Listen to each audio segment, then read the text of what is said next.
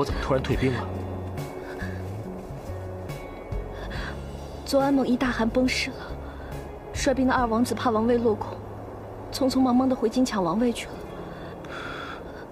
月筝，先回去再说。小姐，小姐，你可算回来了，小兰。我以为再也见不到你了，香兰，小姐。好了，别哭了，我没事了。走了。小姐，月筝，小姐。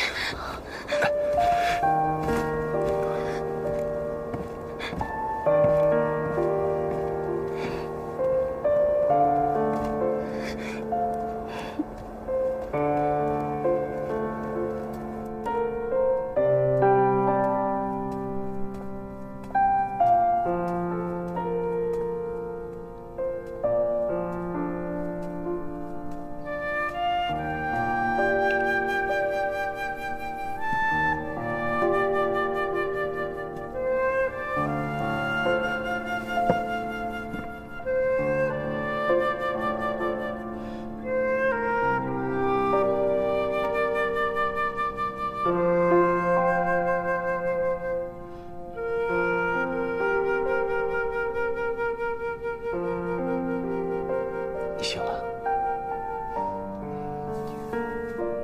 我睡了多久啊？你一直在守着我吗？不是我守着，还能有谁守着你啊？哦，对了，是月缺给你配的补药，喝点吧。哎，一会儿再喝吧。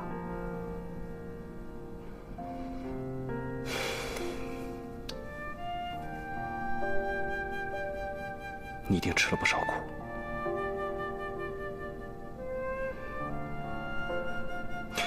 对不起，是我。什么都不要说了。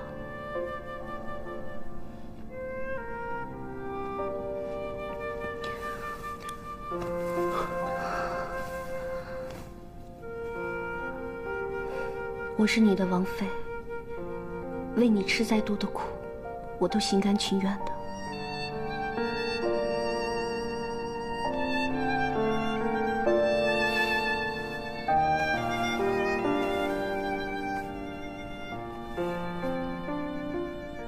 你这样对我，我让你失望了。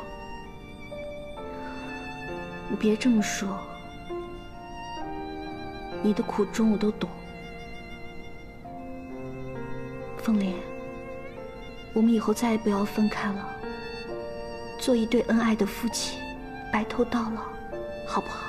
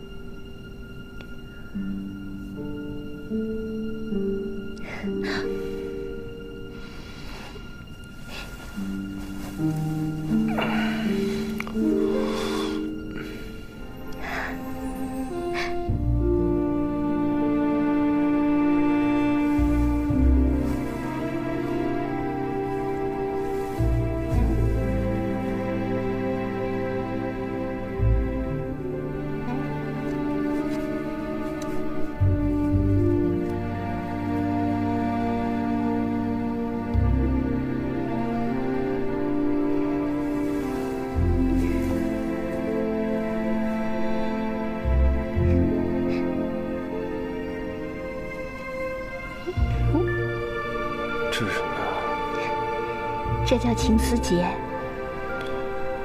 什么？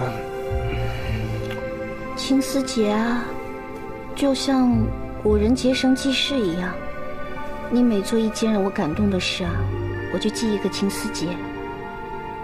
以后每次看到他们的时候，就会想起这些事。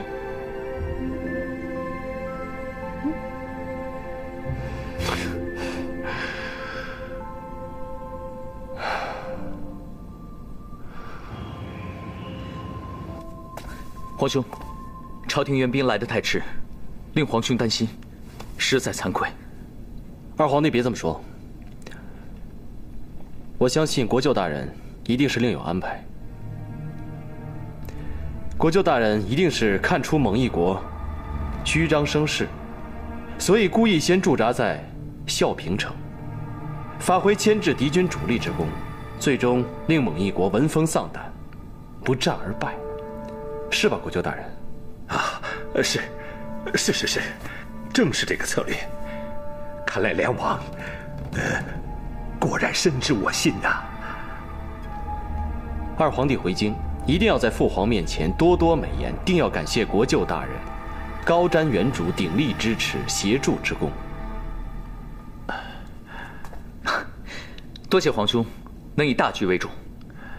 皇兄，虽然敌军已经撤退，不过我会留下粮草和军力，给内东关调度，以备不时之需。多谢二皇帝。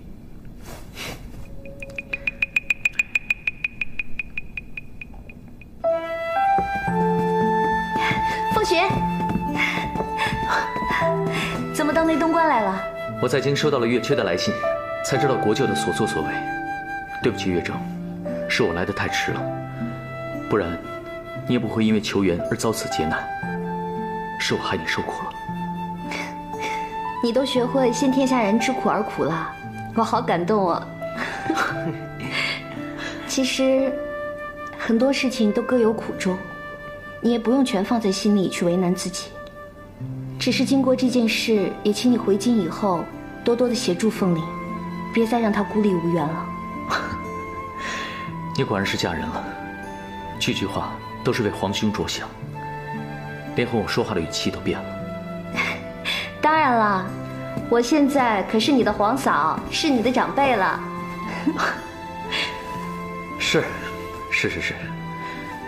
是皇嫂交代，凤君岂敢不从？王妃，这是二皇子送您的补品。当初二皇子听说您被敌军所掳，万分着急，还想……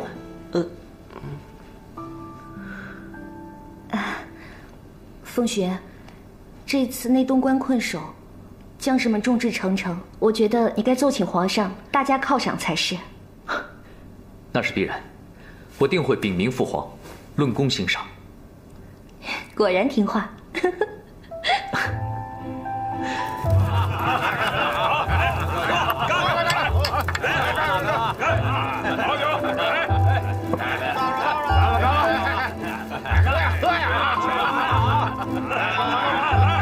真是太好了，放心了。来，过来。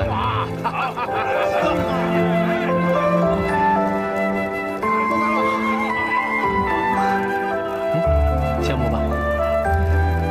你什么时候也该选个妃子了？不行，来，兄弟们！